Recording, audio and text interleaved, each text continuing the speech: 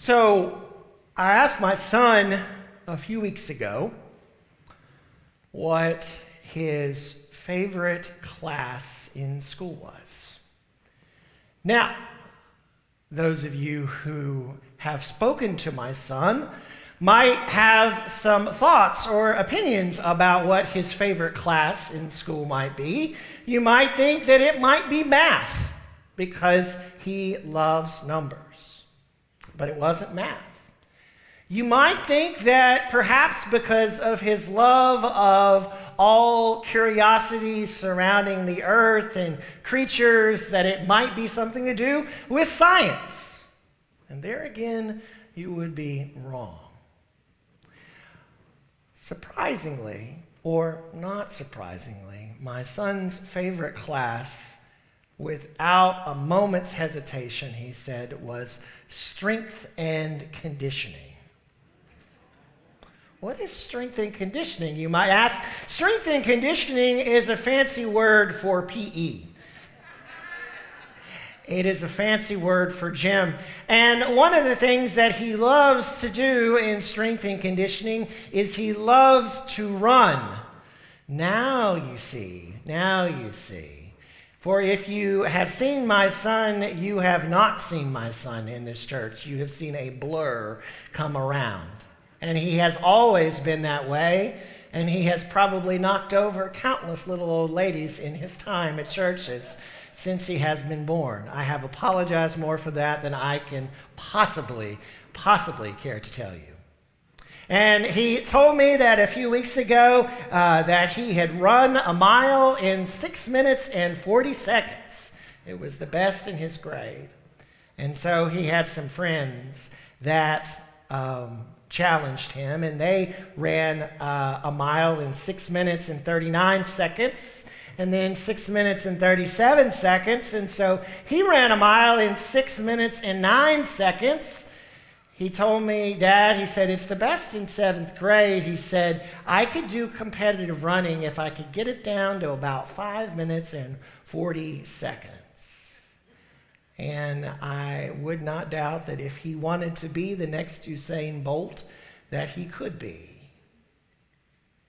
It is something I think that is almost inherent, almost a part of the genetic makeup of little boys, that they all inherently want to be able to run and to run fast, right? There is a desire to get from point A to point B as quickly as possible. And while those of us who might be a little more mature in age, we're not necessarily more mature when it comes to running. Because even though we no longer engage in physical running, there is a lot of spiritual running that we engage in on a daily and a weekly and a yearly basis. You ask yourself, what have I been running from this year? What are the things that have kept me in fear, that on the one hand immobilize me, but on the other cause me to run away from it in any other counter direction, up, down, north, south, east, west, away from that fear? Because there are doubtless conflicts in your life. There are people for whom you hate to have that discussion with, and you have avoided it at all cost. And yet, God is really good when it comes to running. Because as fast as we are, 6 minutes and 9 seconds or less, to get from here to the other side of Benbrook, God is faster. And before we even get there, God is already there. How many of us would admit, if we're honest, you don't have to raise your hand. I know what that confession publicly can look like. But how many would admit in our hearts that maybe it isn't that we are afraid and running from people, but that we are afraid and running from God? Not that we don't love God, not that we don't know God, not that we don't believe God, not that we don't have a personal relationship with Jesus, but when it is that God is asking us to do something and God is compelling us and saying, I need you to go here, I need you to do this, you go, look over there, God. How many of us want to run in the other direction? Away from what God has called us to do, because it is the very quintessential essence of every fiber and being in our body. Everything that we don't want to do is exactly what we feel God has called us to do. Isn't it funny how God works like that? The very thing we think we are the least equipped to do is the thing that God has called us sometimes to do the most. There's a scripture passage I want to look at today, and it's in this little book. It's one of the minor prophets, Jonah. You may have heard of this kid. And in Jonah chapter 1 and just chapter 1, I want to read to you from there. And if you're looking to try and find it in the Old Testament, it's after Psalms. Let's just go with that. That's the easiest way. Psalms, and keep on flipping. Jonah, Micah, Nahum, right there near about the middle of the minor prophets. Hear now these words from Jonah, chapter 1, starting with verse 1. Now, the word of the Lord came to Jonah, son of Amittai, saying, Go at once to Nineveh, that great city, and cry out against it, for their wickedness has come up before me. But Jonah set out to flee to Tarshish from the presence of the Lord. He went down to Joppa and found a ship going to Tarshish. So he paid his fare and went on board and to go with them to Tarshish away from the presence of the Lord. But the Lord hurled a great wind upon the sea, and such a mighty storm came upon the sea that the ship threatened to break up. Then the mariners were afraid, and each cried to his God. They threw the cargo that was in the ship into the sea to lighten it for them. Jonah, meanwhile, had gone down into the hold of the ship and had lain down and was fast asleep. The captain came and said to him, What are you doing sound asleep? Get up, call on your God. Perhaps the God will spare us a thought, so that we do not perish. The sailors said to one another, Come, let us cast lots, so that we may know on whose account this calamity has come upon us. So they cast lots, and the lot fell on Jonah. Then they said to him, Tell us why this calamity has come upon us. What is your occupation? Where do you come from? Who are you? What is your country, and of what people are you? He said, I am Hebrew. I worship the Lord, the God of heaven, who made the sea and the dry land. Then the men were even more afraid and said to him, What is this that you have done? For the men knew that he was fleeing from the presence of the Lord, because he had told them so. Then they said to him, What shall we do to you that the sea may quiet down for us? For the sea was growing more and more tempestuous. Love that word. He said to them, Pick me up and throw me into the sea. Then the sea will quiet down for you. For I know it is because of me that this great storm has come upon you. Nevertheless, the men rowed hard to bring the ship back to land, but they could not, for the sea grew more and more stormy against them. Then they cried out to the Lord, Please, O Lord, we pray, do not let us perish on account of this man's life. Do not make us guilty of innocent blood, for you, O Lord, have done it as it pleased you. So they picked Jonah up and threw him into the sea, and the sea ceased from its raging. Then the men feared the Lord even more, and they offered a sacrifice to the Lord and made vows. But the Lord provided a large fish to swallow up Jonah, and Jonah was in the belly of the fish 3 days and 3 nights. This is the word of the Lord for the people of God. Thanks be to God. Let us pray.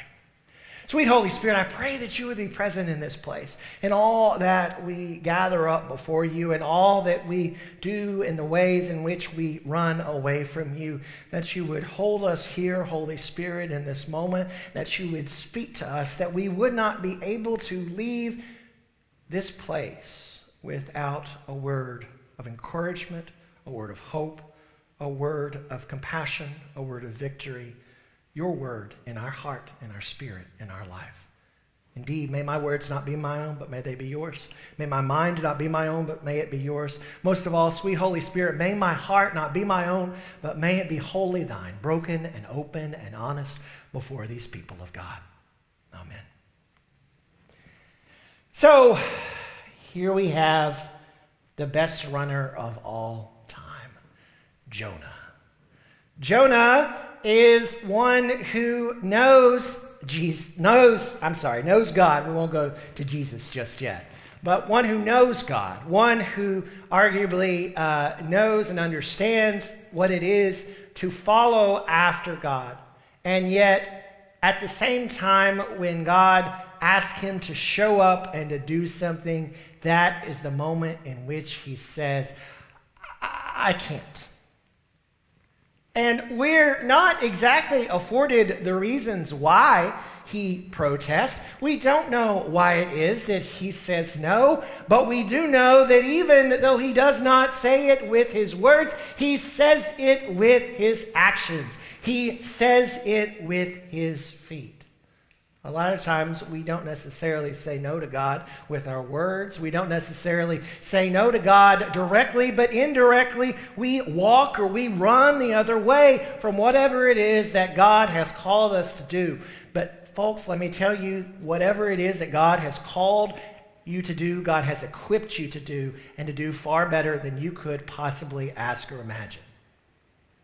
This scripture says that he goes down to Joppa, he hires a boat, he decides to go to Tarshish. Tarshish is, by scholars' account, most scholars' account, on the southwestern part of Spain. It is on the other side of the Mediterranean Sea. It is 2,500 meters, kilometers, miles, 2,500 something. A long ways away from where Jonah is. And more importantly than a long distance away, it is the opposite of where God has asked him to go. Nineveh is north of Joppa. Nineveh is north, and it is probably a few days' walk at the best. And it is a massive city. One can understand maybe how Jonah had hesitation. It doesn't say that this was the reason, but one can understand that no one in their right mind would want to go and preach to 100,000 people. For that is the size of the city of Nineveh. It is 3 days' walk across. It was a lot for anyone to take in, and yet that is where God has asked Jonah to go. He goes in the opposite direction. And as he goes in the opposite direction, that is when the trouble arises. If you notice that, the more and more you protest God, the more and more it seems as if those impediments come upon you, and the further and further you run, the harder and harder it gets. And the sea is rocking, and the boat is knocking, and everything is up in the air, and there are people there in that boat, mariners, the scripture says, those who were trained to travel this sea, and yet even they are at a point where they are afraid. And because they are at a place where they are afraid, they try and figure out what's going on. You know what? Why don't we do this thing, which is to them perhaps a little more than superstition? Why don't we offer sacrifices to our various gods? And so they throw up whatever kind of sacrifices they can offer, all to no avail. And then all of a sudden they go, oh yeah, there's that guy who's on the ship with us who commissioned us to go all the way to Tarshish. There's that guy who's stowed away in the belly of this beast of a boat. There's this guy down there, and guess what? he's sleeping through all this. He has tried to sleep his way away from what God has called him to do. Any of you who at any point in time have struggled with depression understand what it is to try and sleep your way out of a situation that God has called you to do. And Jonah is here, and he is there in the bottom of the boat, and he just wants to get away from God. He just wants to get away from Nineveh, because if he can get far enough away from these people and far enough away from this obligation, then surely God will send someone else.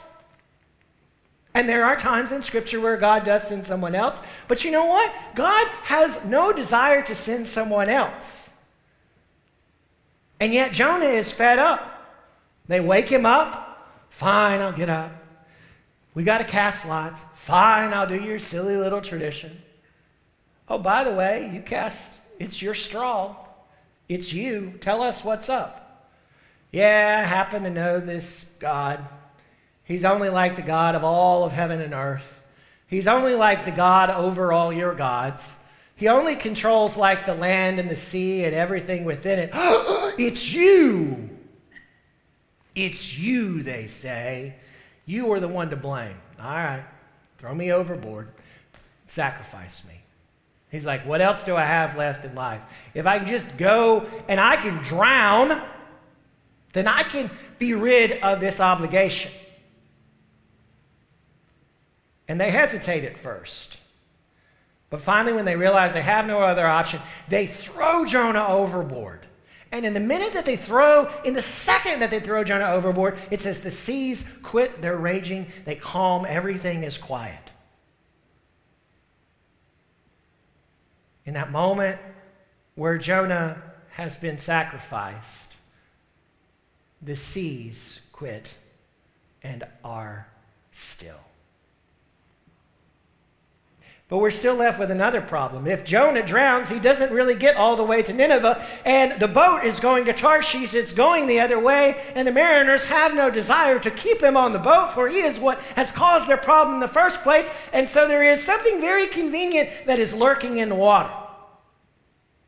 Something very convenient that will travel, arguably, even faster than a ship. It happens to be a big fish.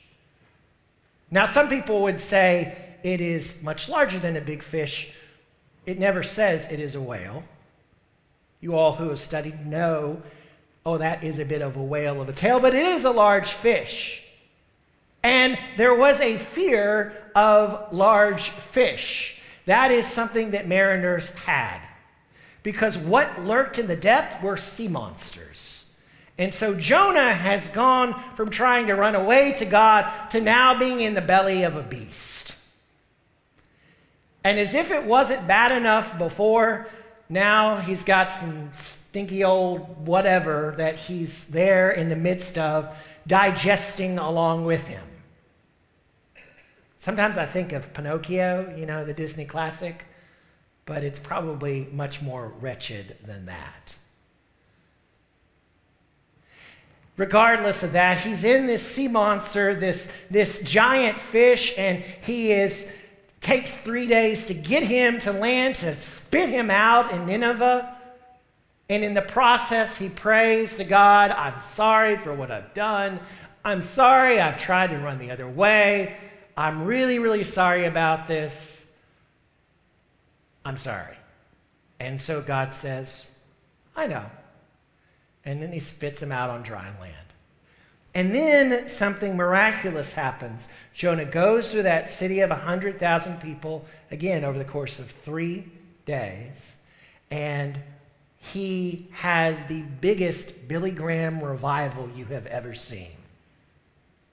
100,000 people saved, 3 days' time. It's great. And all these people get saved. And all this wonderful stuff happens to everyone else. And then Jonah is recovering from it all. The scripture says he is sitting under a tree. And we look in chapter 4. It says, At the end of chapter 3, it says, when God saw what they did, how they turned from their evil ways, God changed his mind about the calamity that he had said he would bring upon them, and he did not do it. See, that's the deal with prophets. They have a dual function. They have one of two roles, and that's it. What you do is you preach doom and gloom. If you don't do what God is telling me to tell you to do, if you don't ship up and shape right, calamity ensues. But if you do, God will take mercy upon you. And so they do, and God has mercy upon them. The scripture says God changed his mind. And then something remarkable happens at the start of 4. It says, but this was very displeasing to Jonah, and he became angry. He prayed to the Lord and said, O Lord, is not this what I said while I was still in my own country? That is why I fled to Tarshish at the beginning, for I knew that you were gracious God, merciful, slow to anger, and abounding in steadfast love, and ready to relent from punishing. And now, O Lord, please take my life from me, for it is better for me to die than to live. And the Lord said, is it right for you to be angry? Then Jonah goes outside of the city, underneath the tree, and sulks. Lord has a bush that comes, it grows, it dies. All of this happens. Verse 9, but God said to Jonah, is it right for you to be angry about the bush? And he said, yes, angry enough to die. Then the Lord said, you are concerned about the bush, for which you did not labor and which you did not grow. It came into being in a night and perished in a night. And should I not be concerned about Nineveh, that great city in which there are more than 120,000 persons who do not know their right hand from their left, and also many animals? And that's where it ends. We're left to wonder, is this a story about the saving of all those people in Nineveh? Or is this a story about Jonah?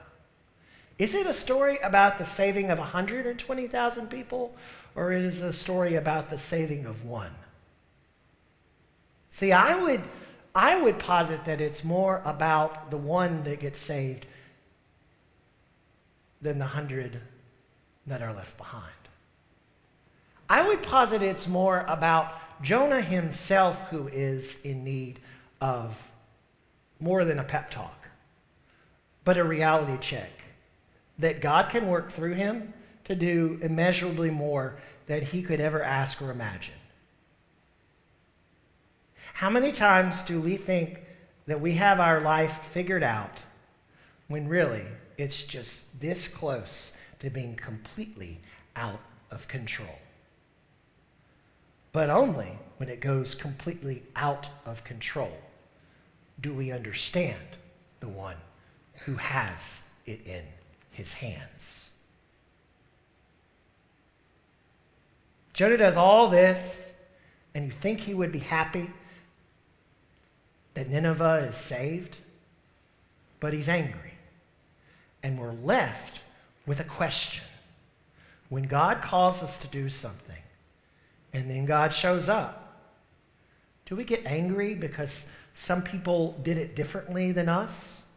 That some people didn't have to go through the torture and all the voyages and all of the heartache and being thrown overboard and almost drowned and almost swallowed up by a beast and almost digested through its gut and spit out onto dry land? Do we find ourselves angry because of all the things that it felt like God made us do? Or are we joyful? Because even in our sometimes failed state, God has still managed to use us for God's glory. You don't get to pick, oftentimes, the journey that you get to go on. But you do get to pick the God that you go with. And because of that, I want the one who's going to take me from wherever I am and put me wherever I need to be so that he may call me to do whatever he has called me to do. And I hope you feel the same. In the name of the Father, and of the Son, and of the Holy Spirit. Amen. Receive now this benediction. May you go forth from this place no longer seeking to run away from God, but to run toward that which He has called you and that which He has created you for. Lord, you are there for the work of saving souls, and you are there for the work of saving us. Be with us and help us to run headlong and foot strong and heart long into you. In Jesus' name.